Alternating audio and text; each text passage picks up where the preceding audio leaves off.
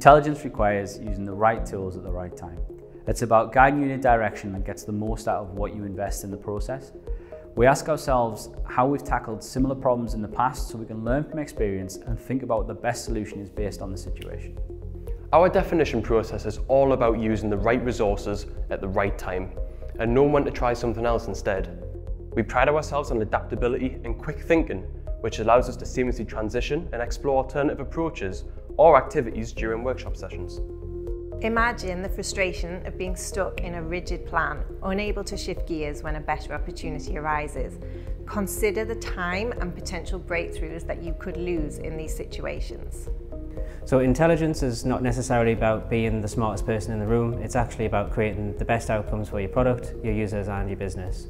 Ideally, we spend time researching user needs, investing time in iterative prototyping and making sure that we choose the best technology that offers the most amount of flexibility and maintainability for the end result. By doing the intelligent things up front, such as user research and focusing on the user experience, it is actually possible to cut the development time down by between 30 and 50%. Everybody knows that smarter execution saves time and money.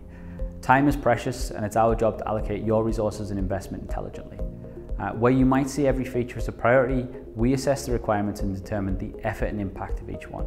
This helps us manage your project or roadmap efficiently to get the best outcomes that align with your business goals and your users' needs.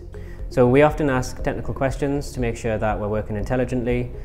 Some of these questions are whether or not the proposed system will be flexible, secure and maintainable, whether or not any existing technology can be included in the overall solution, and finally whether the solution will be flexible for future changes and to make sure that this is factored into the long-term strategy.